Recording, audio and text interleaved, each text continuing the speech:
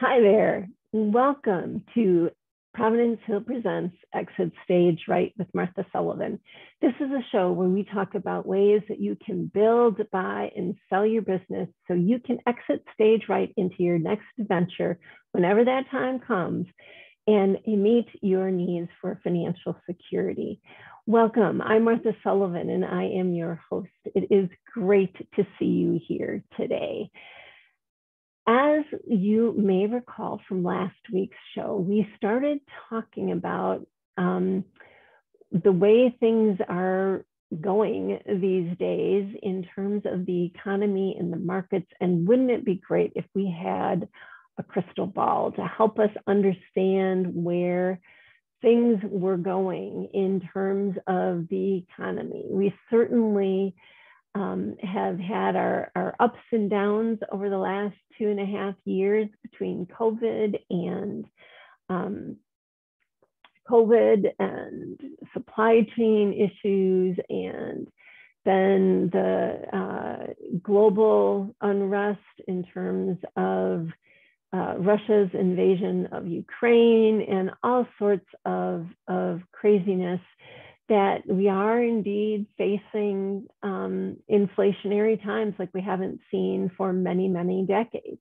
Now, whether that inflation is due to supply and demand issues, the labor shortages, opportunistic pricing, whichever the case may be, it's very real. And while consumer sentiment has generally been good this year, we are starting to see it go down. And consumer sentiment is the essence of what how we feel about our finances and the prospects of our finances. It is an economic indicator, and consumer spending is a different indicator, but they're closely aligned. Consumer spending has been strong this year, and it's still relatively strong, but it's not as vibrant as it was. We're starting to see its optimism in spending come down a little bit from the rate that it was. And so that's why I thought it was important for us to, kind of go back and refresh some of the things that really were important at the beginning of the pandemic, when there was even greater uncertainty, and we needed to figure out ways that we could stay in the game. At the same time, demand for our products might be dwindling. At the beginning of the pandemic, it was very harsh for some. With inflation, again, it can be one of those things where some industries still do fine during inflationary times, where others actually do see a pullback on the part of their customers and their customer spending. So we are in uncharted territory, and every business needs to figure out on their own, where do we play offense? Where do we play defense? How do we set ourselves up to really watch for the signals and the signs of when we might need to pivot or retrench or do something differently? And so that's what we started the conversation last week, and we're continuing it this week about the things that we can do.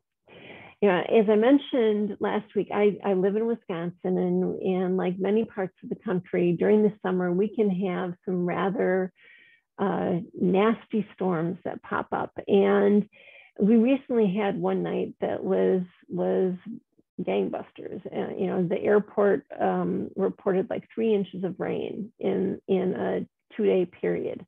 But that night, it was clear that the weather was going to be rocky through, like 3 or 4 in the morning. So we could either hang out in the basement all night and get no sleep, or we could take charge and take control of what we could control. And that's really what we're talking about here in these two programs as well, is taking control of what what we can control. Now, we talked about a variety of things last week, and I'll just highlight them very, very quickly. One was in taking control of what you can, making sure that your financials are up to speed and you understand how to read them. You are reading them, you are using them as the management tool that they're meant to be. And you have your arms around your cash flow projections and budgets. You understand whether you have enough working capital, that is enough liquidity to handle all your obligations. And you're truly putting together an updated plan. It may be the next 6-month plan, but you have a plan that understands the current state of your business, where you're at with your sales, what are you forecasting for sales, what's going on in your operations, your management, and your staffing. And you're really harnessing the power of your mission control command central, your key team, to make sure you're staying on top of it.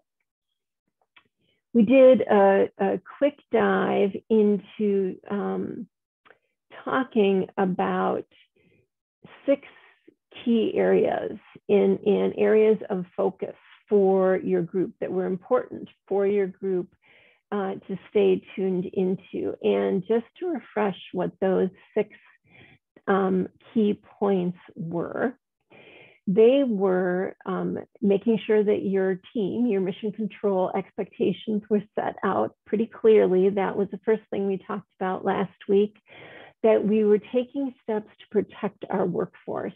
While in COVID, protecting our workforce took on a meaning of health and safety, these days, with how goofy the labor market is, really comes down to retention and thinking through steps you can take to enhance your retention and things to be mindful of if you indeed do need to retrench and take your workforce back down because your company is seeing decline in demand.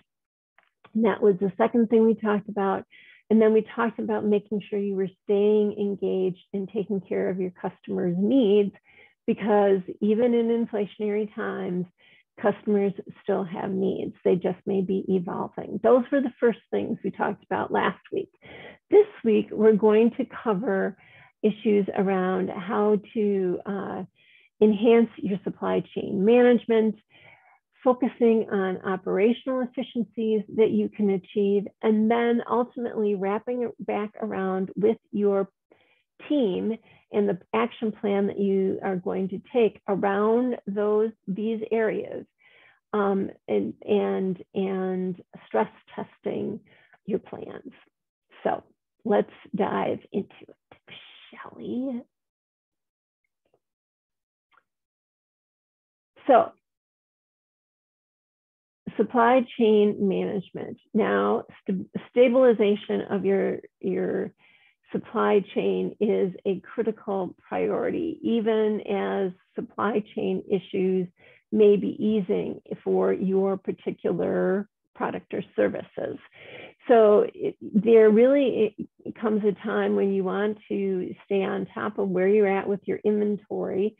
Do you have adequate inventory? You may actually have more than adequate inventory in some aspects of your business, but insufficient in others. So you're going to need to stabilize how you're handling that, but also make sure that you have adequate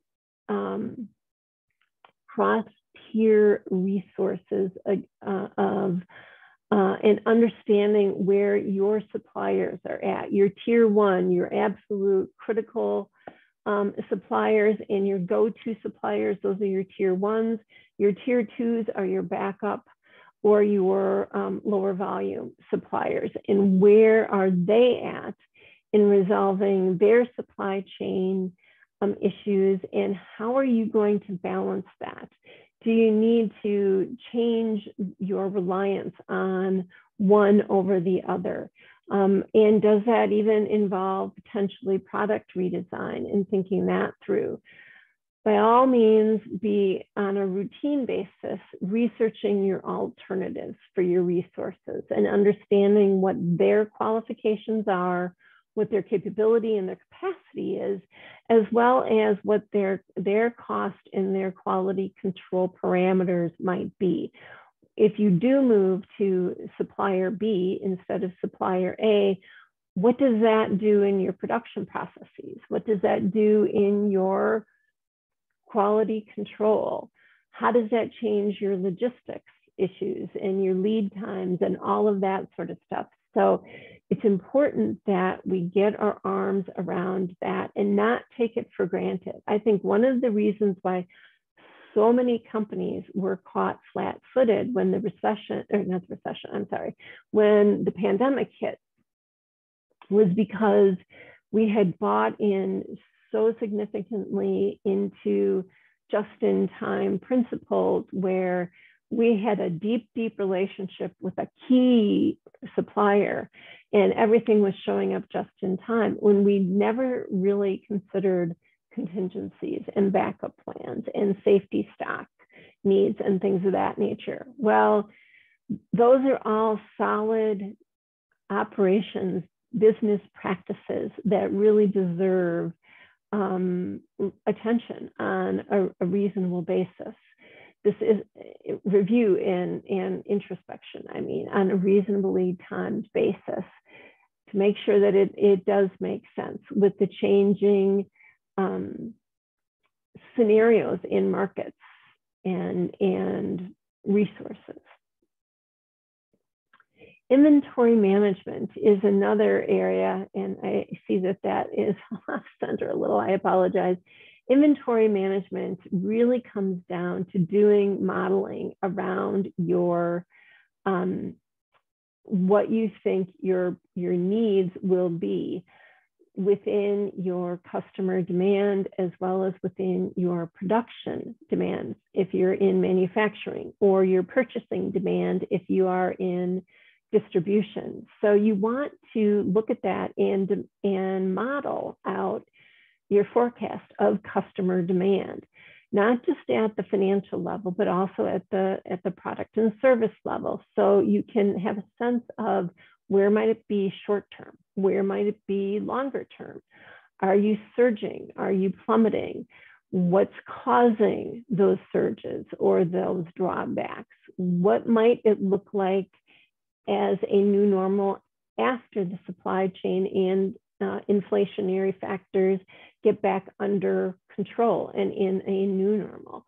Will those surge levels increase, or might they flatten out and stabilize at a different level, or even go to a lower level because it's replaced by pent-up demand or other things? So think about how you're going to manage and navigate your inventory along those lines and your demand modeling and forecasting.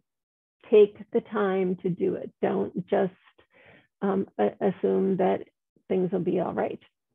The other thing to do is to dive a little bit deeper into your inventory management systems and think about the critical components that make up your products and services. Is it labor? Is it certain materials? Is it reliance on outsourced resources?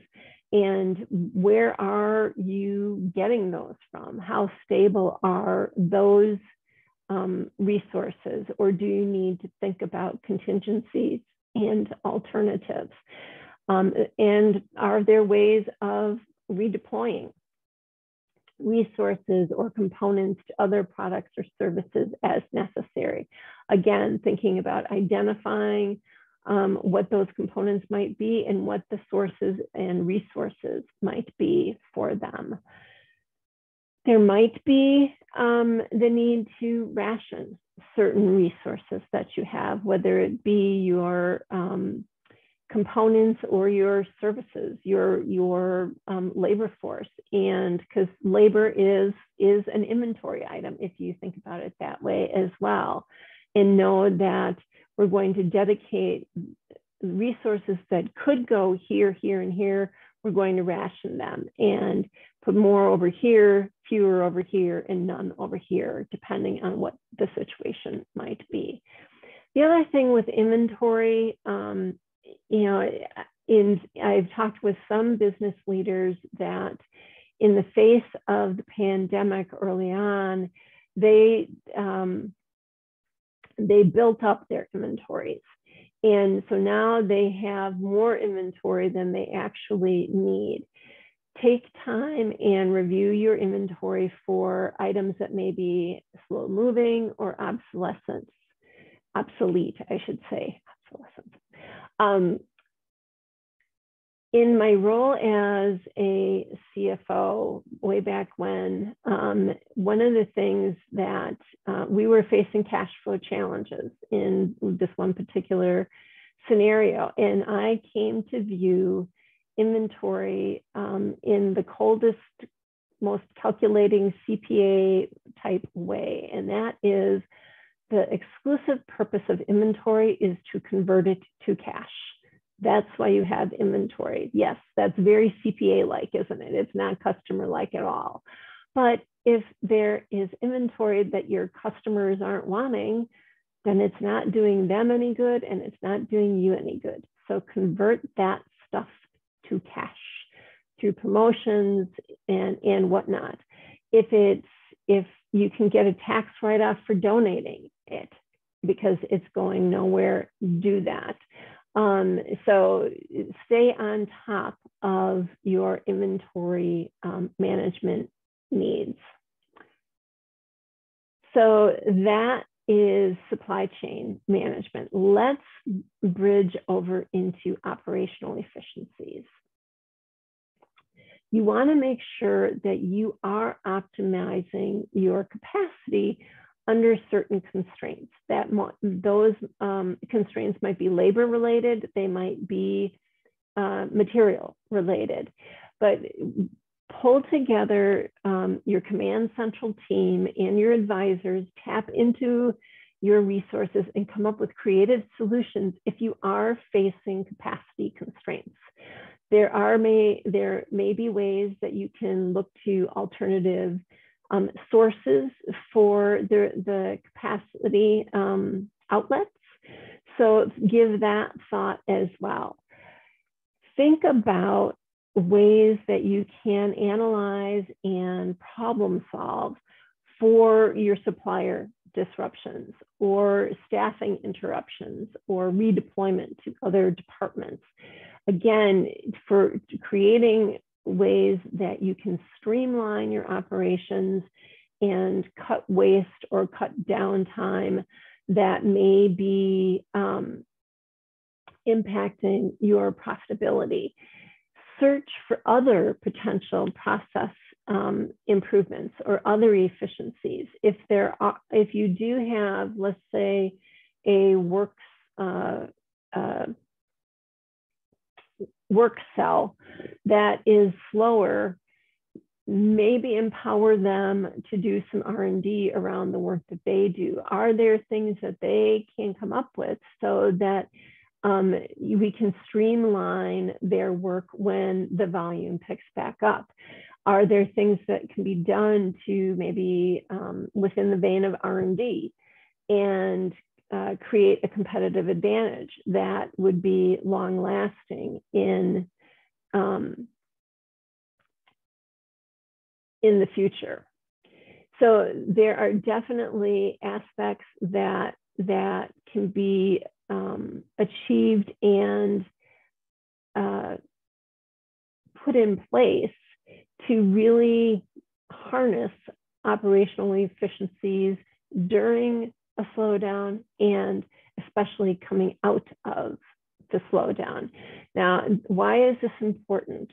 You may recall in last week's show, we talked about a 2010 Harvard Review study that suggested that, well, it didn't suggest, it actually found that in the 2008-2009 recession, the Great Recession, if you will, those companies that stayed engaged in marketing. They stayed engaged with their employees. They stayed engaged with R&D and investing in operational efficiencies, investing in their customer relationships, despite the recession. Those companies that stayed engaged throughout the recession, as opposed to turtling in and cutting spending and just like, okay, we're just going to huddle down until we get past this.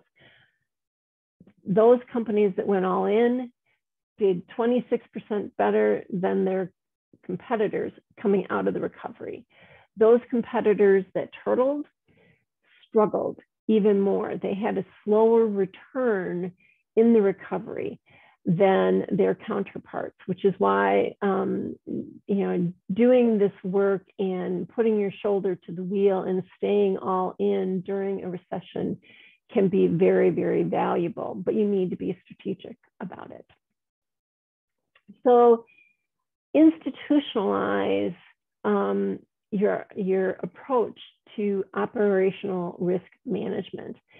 As you're trying these creative solutions to streamlining your operations, to protecting your workforce, to staying engaged with your customers, keep track of what you're trying. Keep track of, did that work? Did that not work? What part of it worked? What part of it didn't work?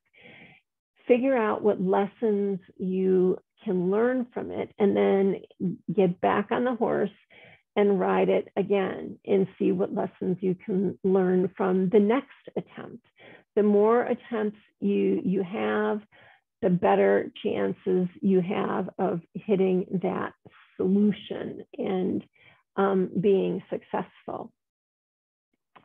Establish your risk management protocols in terms of what are we going to do? What are our contingency plans in the face of customer pullback, in the face of supplier disruptions? What are we going to do about staffing constraints? Maybe we have turnover. Maybe we have to encourage turnover, or we need to redeploy. Understand and map out, talk about, and institutionalize understanding what your metrics are that will be your trigger points. We monitor this, and when we see this, we know we have to do that. We need to react and scale something up. We need to react and scale something down. Cross-training is vital in today's workforce environment, so your team can be versatile and agile. So cross-train and make sure that you've got your backup contingency plans there without, I would say though, without necessarily whipsawing the employees so that you're threatening retention. There's a balancing act there. Work on your infrastructure so that you have a strong management team, so you have the systems and the processes and procedures in place to help you navigate moving forward in good times and in other potential pullbacks that just always come. There are business cycles. It's a fact of life. And then document it. We think that documentation is an afterthought, kind of a pain in the tail. Well, it's really important to be documenting your procedures and your approaches to things. Then the other aspect of all of this that is super, super important, wrapping this all back around so we can indeed be comfortable with our plans and that our plans are working. We talked at the very beginning of this conversation about Command Central and making sure that your team is all on the same page by virtue of having a action plan that you can put into place and manage by. Well, part of having an action plan also comes down to our third point of conversation today, and that is stress testing your action plans. In the face of a potential recession or potential slowdown in your customer demands, it's important that you stress test your action plans and talk about the stress testing with your team. This should be something that is core in the command central or the mission control conversations, getting input from the initiative owners. So if you have your plan of attack for each one of these areas, such as people, leadership, supply chain, operations, customers, and marketing, what is the best scenario? What is the most likely scenario? What is a worst case scenario? And what are our plans in each of those situations?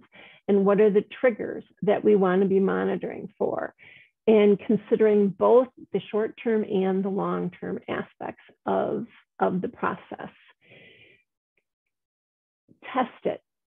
You build a financial model that says, okay, if consumer demand drops by X, this is what it's going to look like. What do we need to do along those lines? And engage the team in those conversations. Don't have it be just a financial spreadsheet exercise of one person. This is the real value of stress testing, is talking about these issues and getting the ideas from your leaders in how to handle it.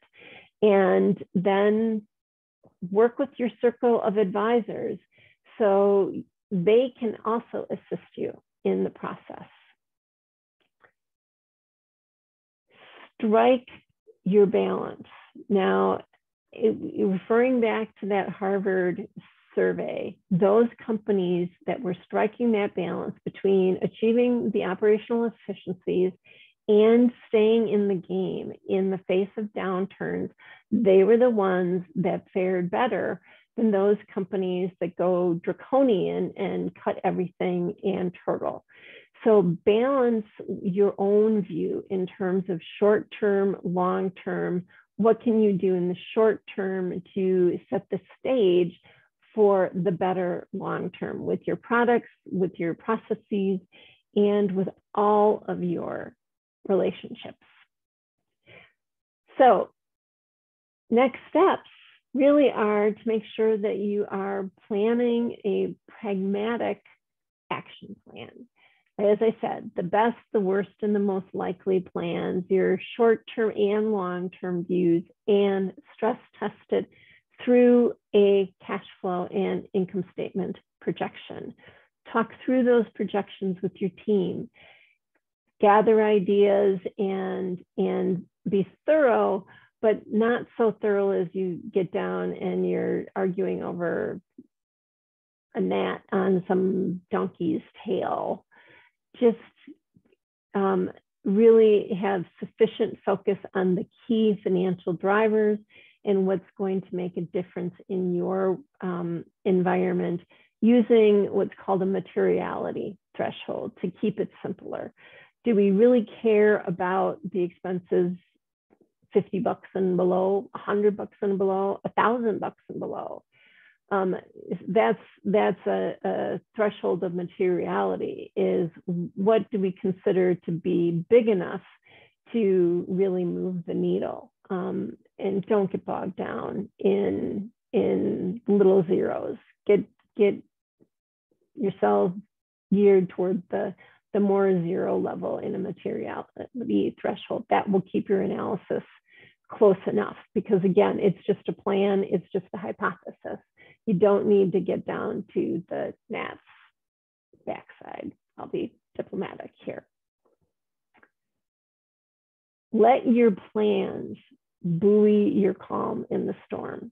I really believe that having a plan of action, taking control of what you can, is what makes all the difference in the world. I slept better that night, that I knew that the weather was going to be crummy, and I needed to make sure that if I needed to go hauling tail down to the basement at 2 o'clock in the morning, I'd have my phone, I'd have have sweats, so I didn't freeze down below. We had water down there, whole 9 yards. We were prepared. If we needed to go, we could go.